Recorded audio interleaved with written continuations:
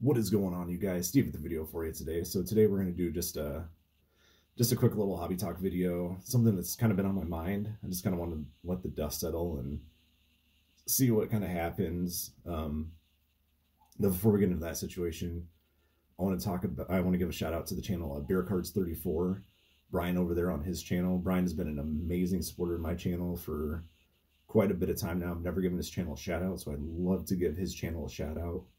On his channel, you're going to see quite a bit of football, obviously with Bear Cards 34, Walter Payton, and but he does tap into some baseball every so often.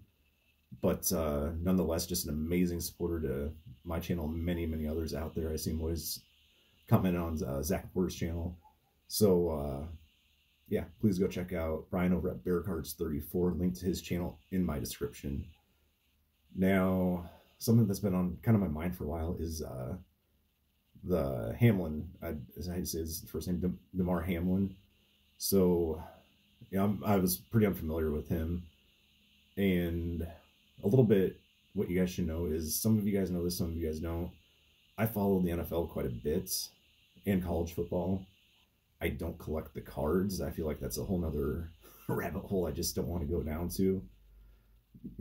I do have a little bit of football, a little bit of hockey, a pinch of basketball. I do have a little bit of every sport, even NASCAR, but 99.9% of my collection is baseball, from obviously, anything really in baseball related.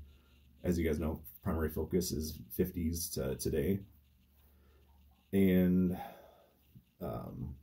so yeah, I do know quite a bit of football. But with the Hamlin situation, I just want to say, I went through something really similar to what happened on that football field. Not me personally, but okay. So when I was in high school, I played for a school in the Omaha metropolitan area called Millard West. Millard's a suburb of Omaha.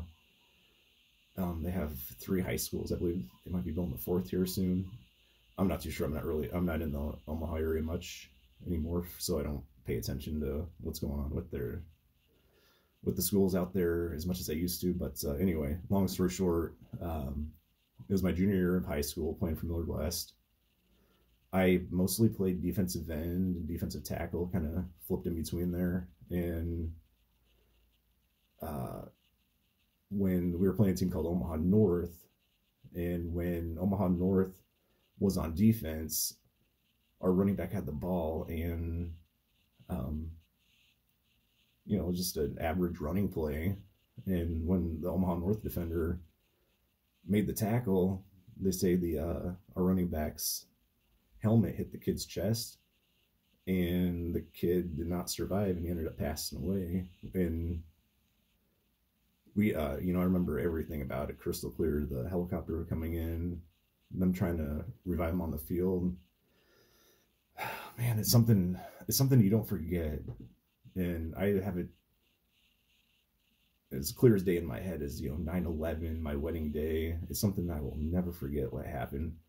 Now, we did end up playing the game, mostly because, when I was a junior in high school, that would have been year 2000. It's cell phones weren't a big thing back then. Only rich people had it. And it was like the old, not even a flip phone. It was even before that time. So, I think they called them Nokias. That was kind of the popular things back then. So, cell phones were really a thing, and the kid died on the football field. We didn't know it until after the game. And we actually had, I think, 3 kids quit the team after that happened. And it's just an unfortunate situation. But yeah, it's something that you'll always remember. Now, what I want to talk about with the Hamlin is, I feel the NFL did everything right with this. I hear people saying it's staged, it's rigged. How can this be? Blah, blah, blah. Well, we're human beings first. And I know the NFL has a lot of politics, and they promote what they want. I don't agree with that stuff.